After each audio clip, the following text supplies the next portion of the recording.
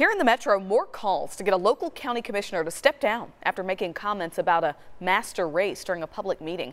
Mackenzie Nelson is joining us in studio. And Mackenzie, now another high-ranking official calling on him to step down.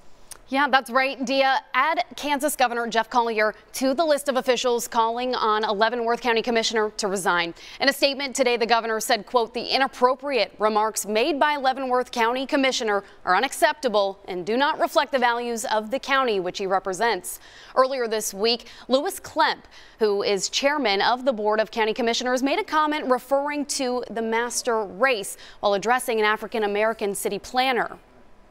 I don't want you to think I'm picking on you, because we're part of the master race. You know, you got a gap in your teeth. You're the masters. Don't ever forget that.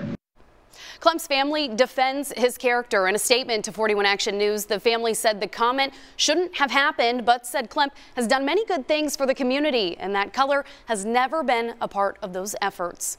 And since making the comments on Tuesday, Klemp has faced several calls for his resignation from his fellow commissioners and the mayor. We will continue to follow this story. Developments could even come during the next county commissions meeting that's happening on Tuesday morning. Thanks, Mackenzie. If you'd like to read more about this story, we have more interviews from Commissioner Klemp's family on our website, kshb.com.